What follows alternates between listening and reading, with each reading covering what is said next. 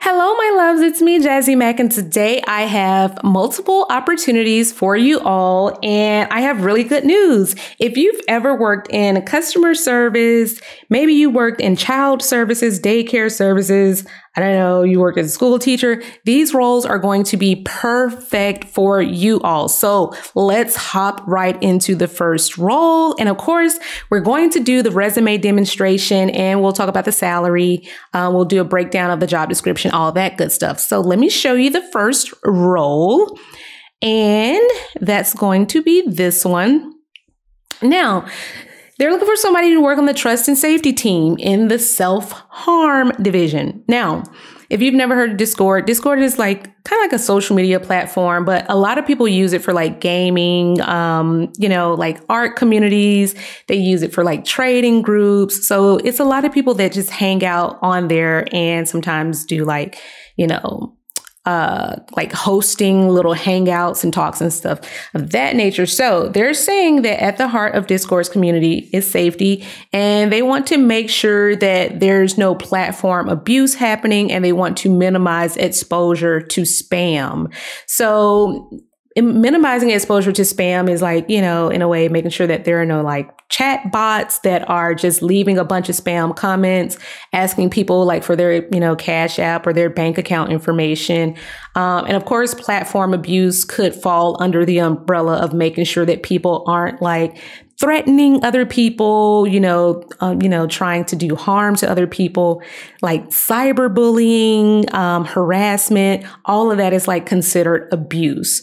So they're basically looking for someone to join the self-harm team, and, have some meaningful understanding in the abuse space. And the reason why I said this is great for teachers and people that work at like the YMCA is because your primary job as a teacher is to make sure that your children are not being abused, that they're not abusing each other, and that they are safe and protected. So again, the safety team is there to limit any like bad behavior on the platform. So you're going to protect and serve the community by managing and scaling the self-harm operations team. This is make sure that people aren't talking about hurting themselves on the platform, because the platform could be sued if somebody hurt themselves and like they, didn't like intervene or like flag the comment and things of that nature. So what's really cool about this role is you don't have to be like an expert in trust and safety. You're going to work with people from the policy team or from the product team to develop, operational policies, tools, and solutions. So you don't have to be an expert. There's a bunch of help. There's a bunch of people you're going to be able to lean on to be successful in this role. Now, you all know how I feel about these basic qualifications that ask for a bachelor's degree. Listen, I got my first six-figure job before I was fully done with college, okay, working in tech. Most of my managers do not have bachelor's degrees. Some of them like got an associate's at the most. Many of them did not even have a bachelor's. Okay, that is a nice to have. It is just a way to filter out candidates in hopes of finding this, amazing candidate. But sometimes this is what a gatekeeper would put. It's not a hard requirement. So, experience in self-harm, at-risk youth, or online child safety space. Again, this is going to be great for if you've ever ran a daycare. Maybe you worked on college and you were responsible for making sure that there was no bullying happening on campus. Anything that you were responsible for doing as far as making sure that people weren't putting mean comments on social media on campus or anything like that. Making sure that the children in the daycare were protected, or making sure, that they were not on harmful websites or, websites with graphic content, so overseeing the child's safety. So a lot of you that have worked in like child protective services, or you've worked as like a social worker, again, at-risk youth, this is going to be experience that is relevant to you. And they're just saying, we want you to have some good people skills, be analytical and be a great communicator, right? So for these roles, they pay really well. The minimum in New York is $130,000 per year, and the minimum in Colorado is $104,000. Please do not leave a comment and say, "Oh, I don't live in Colorado, so I don't qualify for this job." These are like federal transparency laws that state if a company has any employees in these locations, they have to disclose the salary on the job description. Again, this is a fully remote role that you can work in anywhere in the US, or you could work locally in San Francisco. So please don't ask me this question about can you work here? This is only a transparency law thing that applies to these two states. You can still work anywhere in the US for this. So $104,000 a year is pretty darn good. It's like $52 or $53 per hour minimum, but I would hope that you would at least ask for $140,000 per year and meet somewhere in between, high 120, maybe 130 range, plus your equity and benefits. So let's go ahead and look at the resume breakdown. Or you know what? I want to look at the next role. Let's just look at the next role first.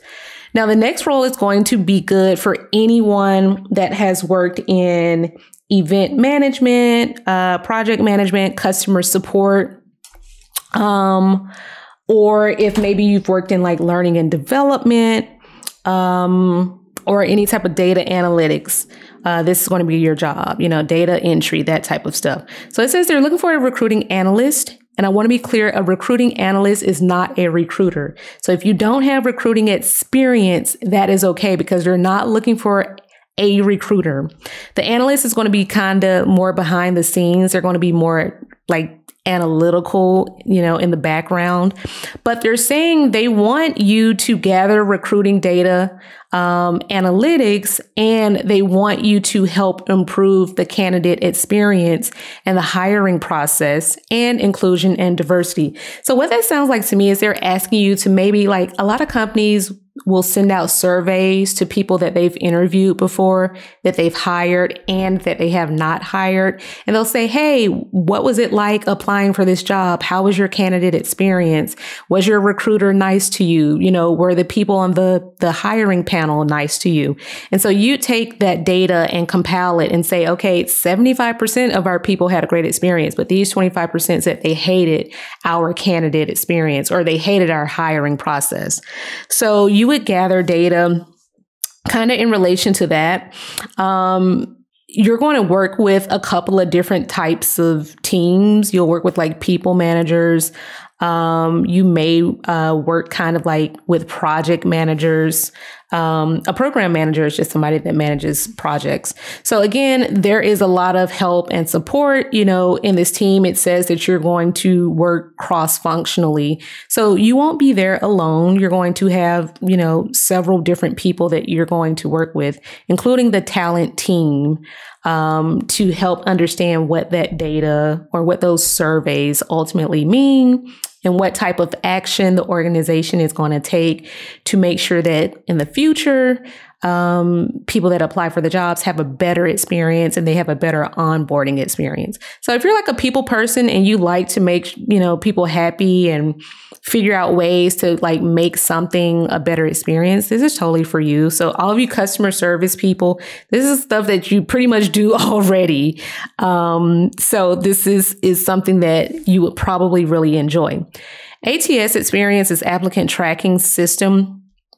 And again, when we talk about hot words on the resume, your resume is uploaded to the applicant tracking system, which is kind of like this digital file cabinet that recruiters use, and recruiters will punch in a few different words, keywords, and that applicant tracking system will bring back the resumes that have those keywords. So that's why it's important to have those hot words on your resume that we always talk about.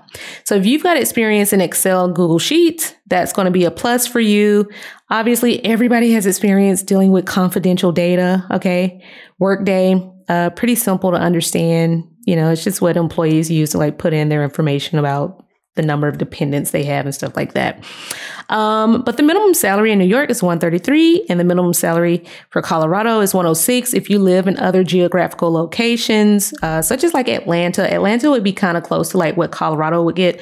But if I were offered this job, I would definitely be asking for probably $130,000, and we would just have to negotiate and hopefully get down to like 120, like minimum. Again, this is the minimum they can offer you, but they would probably offer you, a lot higher than this. So let's take a peek at the resumes. Where is my resume? Okay. So our resume is we'll look at the first opportunity for trust and safety, right? So for this one, some of the words that we want to make sure are in the resume would obviously be like trust and safety, because that was the team that the job was about. And of course, Discord is a hot word, but let's say you were a movie theater manager and you're like, how can I incorporate that experience into this and position myself as like somebody that could lead a trust and safety team? Well, pretty sure you had to monitor children, underage children, making sure they were not sneaking into the movie theater. I am sure that you had to maybe handle some abuse alerts that might have come from people, claiming that their credit card was stolen, or, claiming that somebody used their account without their without their permission to use it. So those are some of the things that, people with retail experience could use to translate into this role. But let's also say that you worked at a daycare. Maybe you had to maintain a safe and therapeutic environment for children. You had to do training to prevent self-harm incidents. Maybe you trained the people that work for you. Maybe you worked to advocate for inclusion of children of all abilities and levels of comprehension.